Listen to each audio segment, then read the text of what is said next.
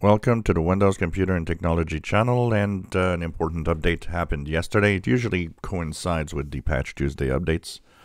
Google Chrome got an update. If you are using Chrome, which is a lot of people, go to the upper right corner in the three vertical dots, go into Help and About Google Chrome. You should have updated, if you are on Windows, to 107.0.5304. Either 106 or 107, depending on your PC.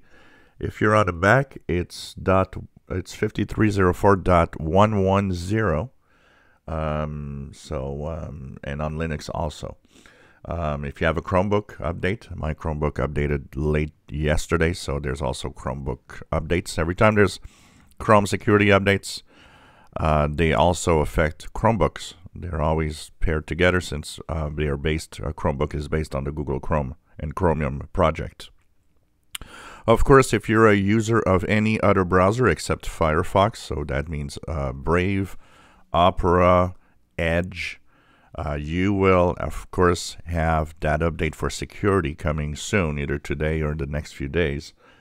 It fixes 10 security flaws. Of the 10 security flaws, there is 6 high severity flaws. So basically, it's all quite important. No 0-day, so that's good for a change, as there have been a lot of those in Google Chrome lately. There's one that is a problem with V8, which is the scripting engine of Chrome. There's one with web codecs. Speech recognition problem, so there's a little problem there probably. And a heap buffer overflow in CrashPad. So all of these mean that they actually open up flaws, and that this could be exploited in the wild, or could be exploited by bad guys eventually. The information is not disclosed, but eventually it will be, which means people or hackers will know how to exploit these. So once again, go to your Google Chrome browser. It's important. It's the first line of defense when you actually go on the internet.